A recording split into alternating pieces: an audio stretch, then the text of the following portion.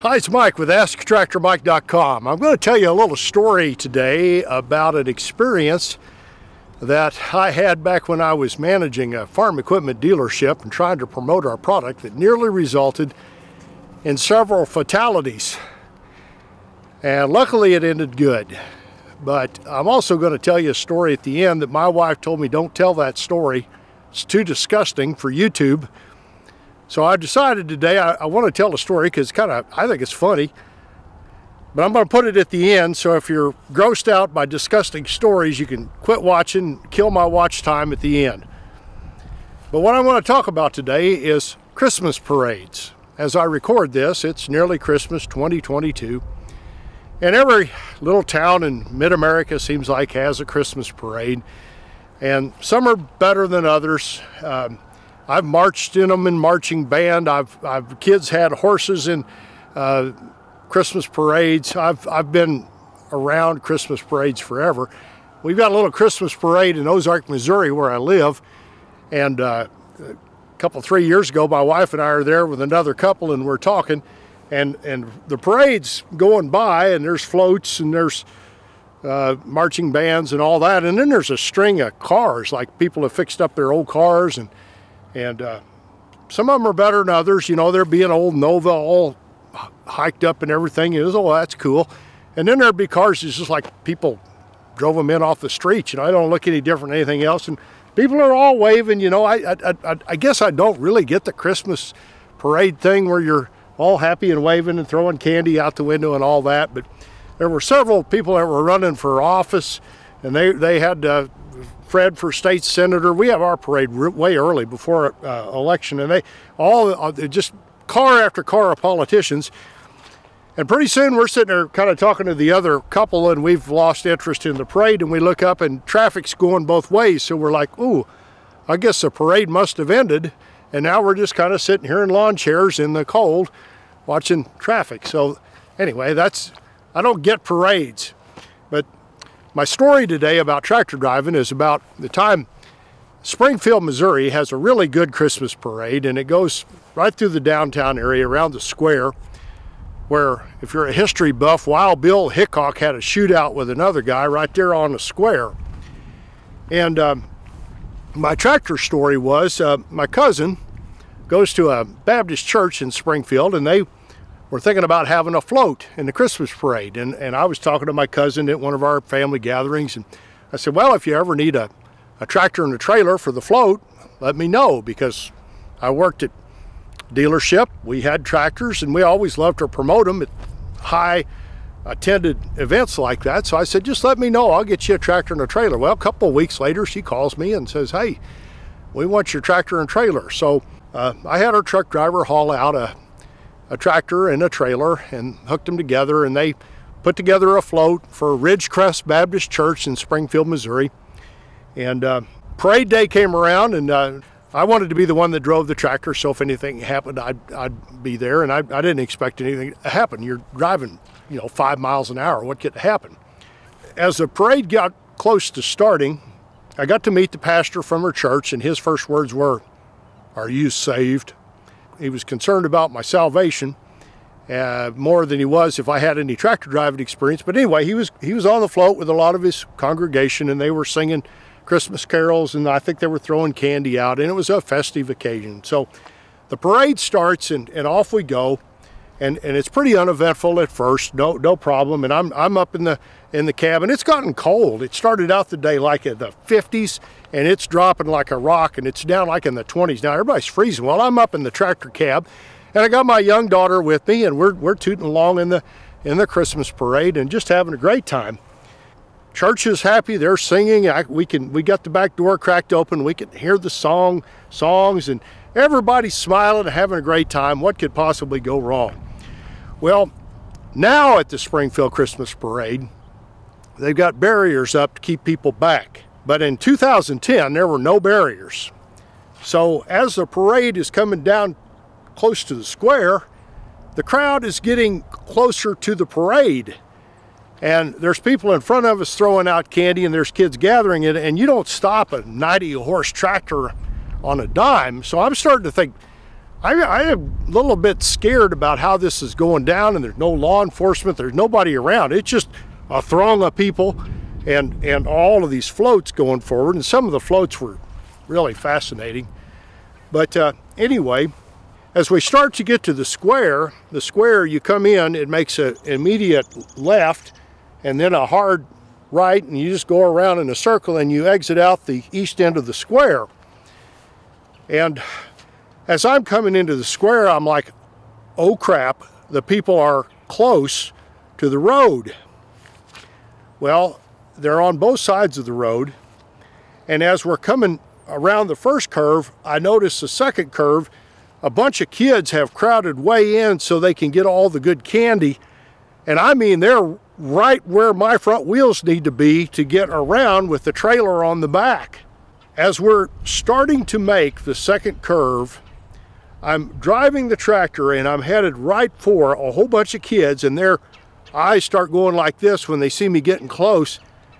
And a couple of them are starting to back up, but some of them are not seeing it. And I mean, I've got to get around them. Now, on the other side, there are pillars which look like they've been made out of concrete, that if I don't cut it tight enough, and they're on both sides of the road, that trailer is going to rub up against them on both sides of the road. And so I've got to navigate. I'm trying to swing out so I miss the pillar with the trailer, and I'm swinging into the crowd, and half the kids are going like this and the other half are not paying attention. So this is all happening in slow motion at 5 miles an hour, and as I'm getting closer and get right into the curve, it's getting intense, and I'm not thinking I'm going to make it. I hear the Ridgecrest Baptist Church, their Christmas carols have ended, and I look back and there's a lady back on the back of the trailer pointing toward the concrete pillar in the back of the trailer because I'm not clearing it. So anyway, everything kind of slows down at that point and goes into a surreal feeling, and I'm thinking, you know, I've come out here to promote New Holland tractors and S&H Farm Supply, and if I mow down and run over a bunch of kids and there's like 10 fatalities, that's not going to be very good publicity for them. Well, fortunately, the story ends well. I missed the kids by nothing. I think any of those kids that were on the edge of the parade could have reached out and touched my wheel like this close. I missed the concrete pillar. There were no marks on the trailer, and I got through the parade route. One of the scariest things I've ever done. It was so scary. After that, I had to drive back to the dealership, and I got lost. I was supposed to make a turn. I missed it. I ended up on a major highway going back from the Christmas parade with the tractor to the dealership, about maybe 10 miles. It was a day to remember, and anyway, I got through it. Well, that's my tractor story. I feel like I'm a pretty good tractor driver to have navigated through that. Now for my most disgusting story, and if you're easily repulsed, don't listen to this part, because it's disgusting, and it involves a Christmas parade on the square in Springfield, Missouri. So I had twin daughters that were maybe 5 or 6 years old, maybe 3 or 4, I can't remember. They were still small enough I could hold one on my shoulders. And they wanted to go to the Springfield Christmas parade, and Carmen, my wife, wanted to do some shopping or just have a day off. So I said, I'll take the kids to the Christmas parade downtown, and you have the day off. So we went out, grabbed a bite to eat, and got at the Christmas parade like way early. And we're right on the square where the Christmas parade is going to go right by us, and we're right on the front row. We've got the best seat of anybody. There's a little restaurant there now called Civil Kitchen. It's on the east side of the square, and I mean the parade was going to come right by us. And so as the parade starts, we hear the marching bands and everybody is coming. Again, if you're repulsed by gross stories, this would be a good time to just kill the video.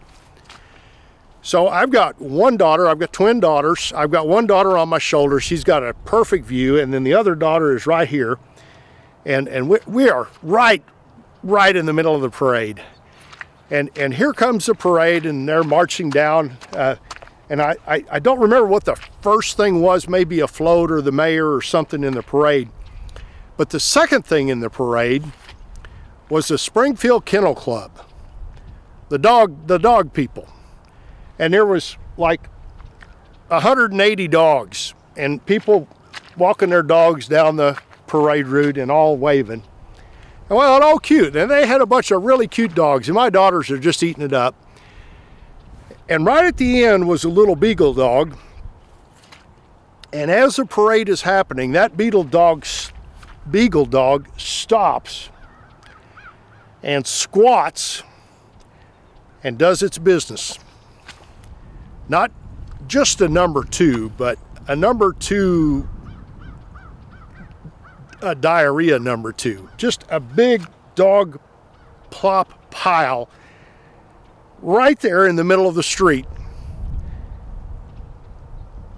And right behind it, here comes the Willard Marching Band. Willard, Missouri Marching Band. And they are marching toward that mess in the middle of the road.